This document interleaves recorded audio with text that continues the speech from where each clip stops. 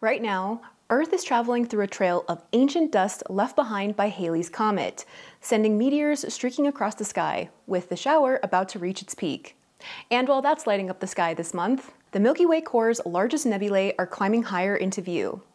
But not everything up there is distant. In fact, this month, a Cold War relic that's been drifting quietly in orbit for 53 years is finally falling back to Earth. I'm Sarah Matthews, and welcome to your space guide for May 2025, where we learn all about what's going on in the night sky. And later on, we're also going to be talking about a possible habitable world that's been making headlines, so stick around.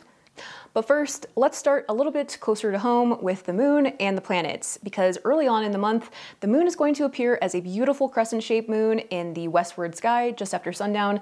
Now, meanwhile, from May 1st through May 6th, Mars is going to appear to travel through the Beehive cluster, which is a beautiful globular cluster, so if you would like to take an image, that would be a great photo opportunity. So look to the constellation Cancer in the westward sky just after sundown. Then on May 3rd, which happens to be International Astronomy Day, the moon is going to be pairing up with Mars in a beautiful conjunction in the westward sky, so be sure not to miss that because that will be cool. But then, of course, the next day, which is May 4th, which happens to be Star Wars Day, sorry Star Trek fans, this also brings our first quarter moon, and it is the perfect time to bring out a long focal length telescope or a Barlow lens or do some eyepiece projection to get some really cool close-up shots of some awesome locations on the lunar surface due to the Terminator line, which provides a lot of contrast to areas that during a full moon that you just don't see. So this month, we're going to be checking out something Star Wars related, or something that I'm going to be dubbing Star Wars related, and it kind of looks like a lightsaber. Try looking for Rupees Recta, or the Straight Wall, and it's a long, sharp fault line that almost looks like a sword, sometimes referred to as the Moon Sword, but we're going to be dubbing it a lightsaber this month. Then around the middle of the month, we have our full moon, and this month we're calling it the flower moon because of the springtime. Flowers are blooming. I'm sorry if you are in the southern hemisphere, that's not going to make a lot of sense, but you can call it whatever you would like. And this month, it's going to be rising close to the bright red supergiant star Antares, which is located in the constellation Scorpius. And while we're looking up at the sky this month, and maybe you're asking yourself, is there something more out there? Well, the answer is yes. Back in 1972, the Soviet Union launched Cosmos 482, which was a spacecraft originally intended to travel to Venus. And not only travel there, but also land there, which if you're not familiar with what Venus is like, it is a fiery hellscape. But sadly, it suffered a critical malfunction that left it stranded in Earth's orbit. And that's where it's been ever since, just circling the Earth for the last 53 years.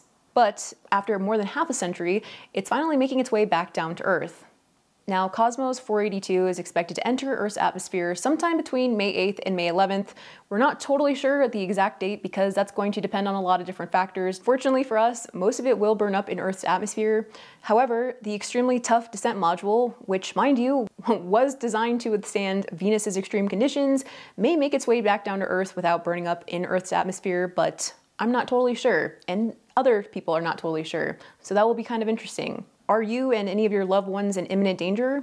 Well, the short answer is I'm not sure, but it's likely no because most of the Earth is covered by water. But what the exact location will be is kind of up in the air, quite literally, because we're not going to know until it becomes much closer to those dates, so stay tuned. And speaking of things falling from the sky, not everything that is falling from the sky is man-made though. Right now, Earth is moving through a river of debris left behind by Halley's Comet, and it's about to peak this month. The Eta Aquarids Meteor shower will reach its best around the evening of May 5th and the early hours of May 6th. Every meteor you'll see is a tiny fragment of Halley's Comet, about the size of a grain of sand or a small pebble. But don't let their size fool you. These particles slam into our atmosphere at around 66 kilometers per second. That's over 147,000 miles per hour. That incredible speed compresses the air in front of them, heating it up until it glows bright. The same physics that make spacecrafts burn during reentry. Now, most meteors burn up completely at altitudes around 70 to 100 kilometers above the ground. And fun fact, the meteor shower is named after the constellation that the meteors appear to come from, which is the constellation Aquarius.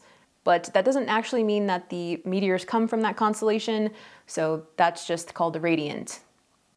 And what's extra cool about this meteor shower is that it is inclusive of all hemispheres. Both the southern and northern hemispheres are going to be able to enjoy this wonderful meteor shower. If you're in the southern hemisphere on May 5th through May 6th, you may be able to check out 50 meteors per hour, just depending on where you are and how dark your skies are. And if you're in the northern hemisphere, you may not be able to see as many meteors per hour. However, you do get to see what are called Earth grazers, which are meteors that skim across the Earth's atmosphere at low angles. And I come bearing more good news about the peak of this meteor shower because the moon is going to be rising and setting very early that night, which is wonderful. So you should be able to see more meteors because of it. So to get the best view, I would recommend heading out at least sometime after midnight and find yourself a place outside where you have very dark skies away from light pollution, and give your eyes about 30 minutes to adjust to the dark. Now this is going to be a great opportunity for some photography, so if you want to photograph it, use a DSLR or a mirrorless camera with an interchangeable lens. A wide angle lens is going to be best, and of course using a tripod. Now I did put together a workflow on how to use specialized software to capture meteor showers, and if you're a patron of mine, you can get that over on my Patreon. So a special thanks to all of my amazing patrons for supporting this channel. I really couldn't do it without you, so thank you so much. Now moving on to the bigger picture overhead this month, we are in full-fledged Milky Way core season for both hemispheres, which is amazing. Around the new moon at the end of May, the skies are going to be the darkest, which is going to be perfect timing for capturing wide-field Milky Way arcs or zooming in on our deep space objects. But of course, you can image these anytime that you would like. If you're in the northern hemisphere or even the southern hemisphere, keep an eye out for the Rho-Ophiuchi cloud complex, which is rising later on in the month, and it is a beautiful, colorful region filled with glowing nebulae and dark dust lanes. But for hemisphere-specific nebulae this month, if you're in the northern hemisphere, I would recommend checking out the Cat's Eye Nebula, especially if you have a very long focal length telescope. It's going to be great. It's a beautiful planetary nebula in the constellation Draco. And for more of a wide field shot, check out the Iris Nebula, which is a beautiful dusty reflection nebula in the constellation Cepheus. Now for all of my southern hemisphere folks, the Cat's Paw Nebula is a beautiful, colorful nebula that I would highly recommend, especially if you have narrowband filters, but you can also image it in RGB, and it is a great wide field nebula. And you also have the Lobster Nebula, which is also a beautiful H2 region, which is going to make a great wide field or deep field shot. And this time of year, objects near the galactic bulge are rising higher in the night sky, which is great for imaging and for observing, so check those out. And speaking of what else is out there, in other space news, a possible habitable world just made more headlines. Astronomers using the James Webb Space Telescope detected molecules like dimethyl sulfide, DMS, in the atmosphere of exoplanet K2-18b.